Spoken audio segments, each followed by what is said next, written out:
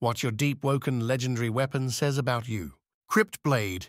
You either suck or are insanely skilled. Your build has at least one true combo. You are incredibly toxic.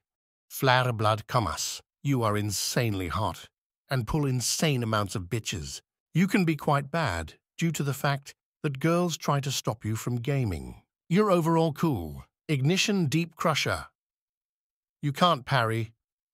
The only way you win is run around while spamming Iron Zing mantras.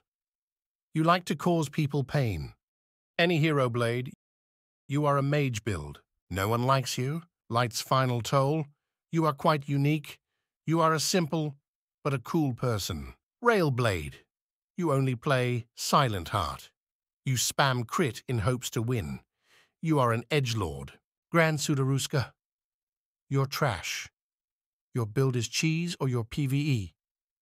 Please play something else. Curved. You are a sweaty kiddo. You are incredibly toxic. Please go back to Fortnite. Stormseye.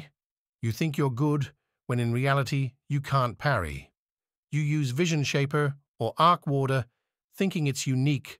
Metamancer mutt.